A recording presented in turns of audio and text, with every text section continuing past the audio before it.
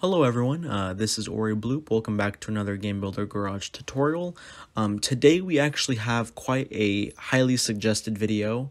I've seen some comments on Reddit and also some comments on my past YouTube tutorials, but this is how to make a conveyor belt. I actually went through multiple prototypes and I found that this was the best one in terms of saving nodons and also working effectively and functioning correctly. But let's go ahead and just get started. So if you guys see that we have a third-person camera set up, we can run around, we can look around with the camera. I feature this camera a lot on my channel, so if you want to know how to do it, in the top right of this video there will be a link on how to make this. If you go into the edit mode, it's actually really simple, so you guys can just go ahead and click that link on the top right. But let's go ahead and actually make the conveyor belt itself. So the way this works is we're going to need a simple object, and that will act as the visual side of our conveyor belt. So if we go to Objects, Simple Objects, and Box, we can go ahead and make this box really skinny. And for the settings, we'll change the size for the X to 140. And then just some other properties, we'll turn off destructive, destructible, and we'll turn off movable. And then for color, we'll just make this a black. And if we go ahead and put that in our game, there we go. So this will be our what our conveyor belt will look like. Also, I made a texture over here that we will be applying to our conveyor belt.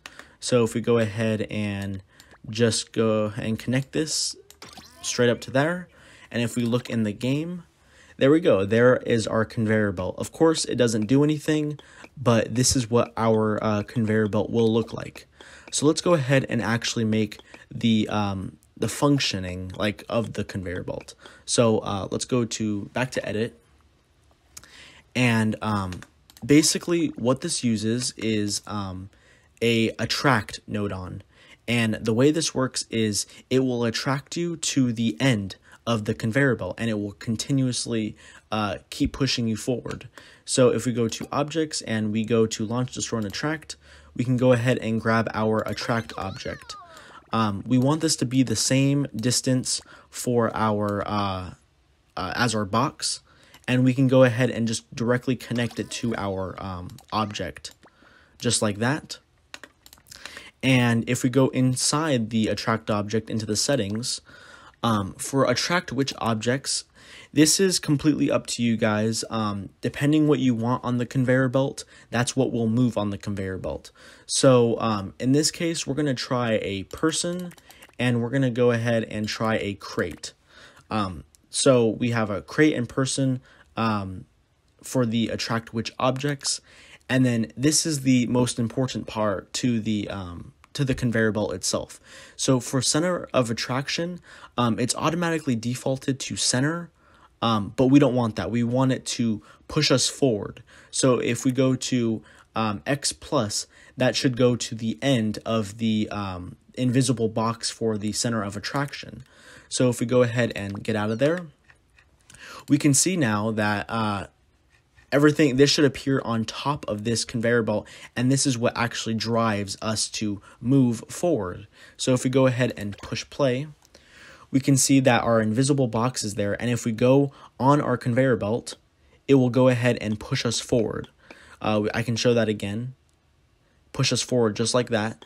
And it also works, if we go on the side of it, it will push us forward like that. But I'll show you guys where the real magic is. So since this is a pretty basic system, you can basically move this and add as many as you want to it, and it will continuously move your player. So let's go ahead and just copy this a few times, just like that. And then of course don't forget to add the texture to your conveyor belts, just like this. Okay, I'll just do the bird's eye view for right now. But if we go back to play, we have a row of our conveyor belts. And if we go at the end, it will continuously move us on a designed path. just like a conveyor belt would work. Of course, you can also go on the side and it will work and function the exact same. So if we go right here, it will just go right back into the line. So if we go right here, it will just move us back. And of course, I know I'd probably get some comments about this and asking if it would work, but if we have a conveyor belt coming from the side. So if we go ahead and copy that and we turn this around just like that, and we move it right there, and let's make sure we add the texture to our conveyor belt. There we go. Add the texture to the object. Oh, I did it wrong. Here, let me go ahead and just spin this around again, just like this, and make sure that it's not touching the other conveyor belt. So if we go ahead and look in the game, now what should happen is it should bring us to the main conveyor belt, this little side part, and it will do the exact thing that you say, you know, and you attach it to. So if we go to the end of it, it will just go right on the path. It goes according to what the arrows are pointing at, or in this case, what the attract object is bringing towards the X plus. So we can do that again. And you guys can basically add an infinite amount of conveyor belts to each other. Of course, they have to be pointing towards each other.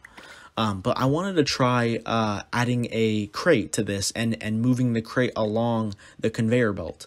So we can actually do that. So if we go to objects and we go to fancy objects, and I think it's in rectangular. Yes. If we get a crate, we can make this crate a little bit small, but I'll show you guys what happens with this crate. So if we put it on the conveyor belt, it actually goes towards, but it goes extremely fast.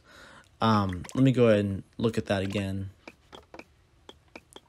So what you guys might want to add is some sort of railing to the conveyor belt, but it does work.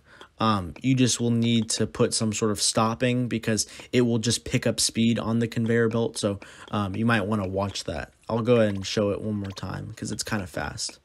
Yeah, and it just shoots it off from here. I can go ahead and try adding a stopping thing right over here. Let's see what that does.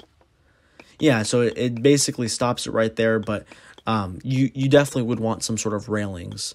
But I think that's pretty much it. It's a really, really basic conveyor belt system. Of course, also, if you wanted to remove that invisible box for the attract objects, just make them invisible. So I can show you guys one more time. I'll make those all invisible, just like so. And then I'm going to just destroy this crate, and I'm just going to go on it myself. Let me just grab this crate out, and we don't need this box. So there we go. We have just like a normal looking conveyor belt system, and it actually functions. So if we go at the end, it will just bring us towards the end. I can do it one more time because it's really satisfying. So I'll just go ahead and do that one more time. And there we go.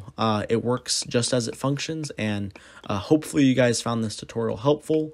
I'll catch you guys in another tutorial. Thank you guys for watching. Bye-bye.